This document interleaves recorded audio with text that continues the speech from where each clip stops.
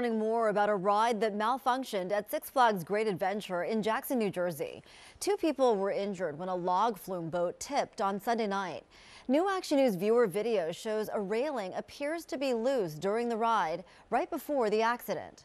When my daughters hit it, my nieces hit it, they got off the ride and said something wasn't right. You know, they had hit something that caused the boat to what they felt like was going to flip over. It wasn't until the next group of people came down the watercourse that the ride malfunctioned.